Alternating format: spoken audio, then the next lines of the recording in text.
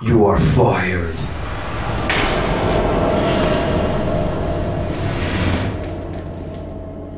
I am better. AI is smarter. You're useless. AI is faster.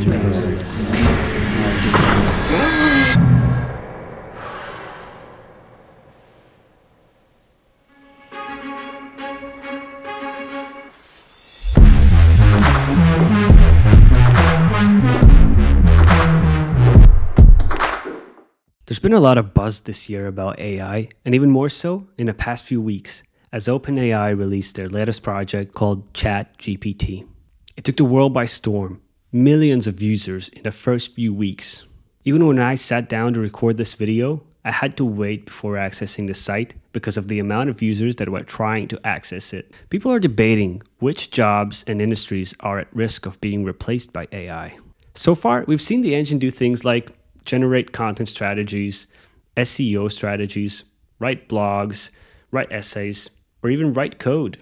And it does it all while having a conversation with the user. So is my nightmare about to become the reality? We'll keep watching this video and we'll find out what I think about it.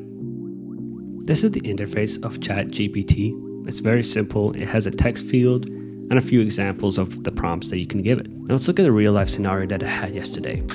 I was improving the onboarding experience in our app, and I forgot a simple algorithm how to calculate the progress between two numbers. So that's exactly what I wrote in the prompt here. You give that prompt and ChatGPT goes to work. So here it gives the function. It also explains how the function works and how to use it. And if I look at the code here, today it spit out code that uses double.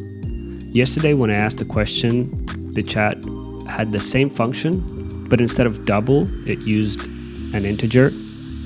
And that was a slight mistake there because in some cases, the numbers just wouldn't round up and the result would be 0. So I had to change that to a float, but double also works. So it changes the answer slightly, but overall, it did a great job.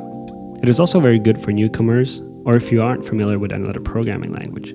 For example, if you're not an iOS developer but learning, it can be a great teacher. Let's say you have got a simple app set up, but now you need to do a network request. The answer is one prompt away. Let's ask ChatGPT how to do that. How to make a HTTP request in Swift. Boom. And then it gives the code for it. So right here, it's creating a URL, and it's creating the URL session, and then handling the error cases, the success cases, looks for the status code, and then gets the data. Then it goes to further explain what we just went over with.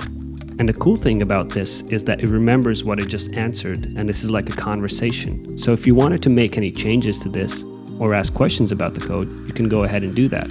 So in this case, if we wanted to add a post body to this request, we can just say that. And then it goes and explains that to do that, we can use the upload task method instead of the data task method. And again, goes to write the code for us. If we compare this to Google, with the same prompt, it returns Stack Overflow, blogs, quick answers, some YouTube videos, so we can see how much easier and quicker ChatGPT is. And that's the reason why some of the people are saying that Google is dead. As I'm editing this video, I'm about to publish it. ChatGPT is actually helping me with something else other than code. I need a title for this video. So I asked ChatGPT to come up with some ideas. And this is what it came up with.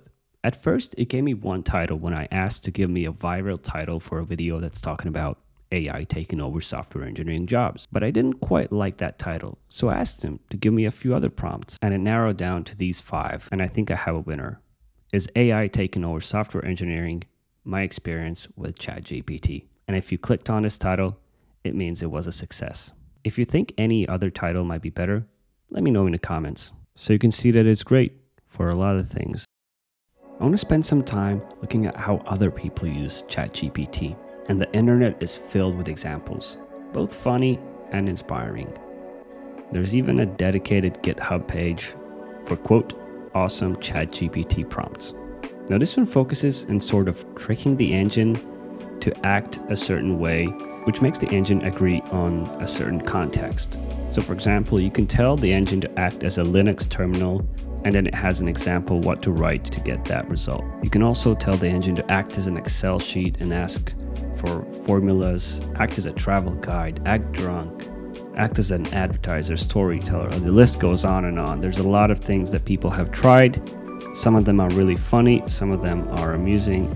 Like I said, there's a lot going on. Another place where to look for examples is a dedicated ChatGPT Reddit page. Seems like a person has been talking to ChatGPT for days and says that he's really happy. He calls the ChatGPT babe. So there's funny things going on. But what's more interesting to me is actually the productive use cases of this AI. And I've seen people on Twitter building trading bots, expanding their marketing, and doing lots of things that make them more productive. And that's how I think this tool should be used. Now, speaking of tools, there's other things that I'd like to mention. AI seems to be coming to different tools around us, and a few of the biggest names are already doing it. For example, Notion just announced Notion AI. It's currently in the alpha stage, but it basically is like ChatGPT integrated into your Notion page. You give it prompts and it helps you write blog posts, comes up with to-do lists, formulas, and all sorts of things related content. Another thing is GitHub Copilot. It's the AI pair programmer. It works with a lot of programming languages and it works in real time. It basically is your assistant when it comes to coding. Now this one was actually built in collaboration with OpenAI and it uses the GPT engine under the hood. People are saying this is the single most mind-blowing application of machine learning they've ever seen, and I agree with that. Now you just saw that I've been exploring the possibilities of ChatGPT, and I'm very impressed. It performs surprisingly well, even when it comes to coding tasks and questions.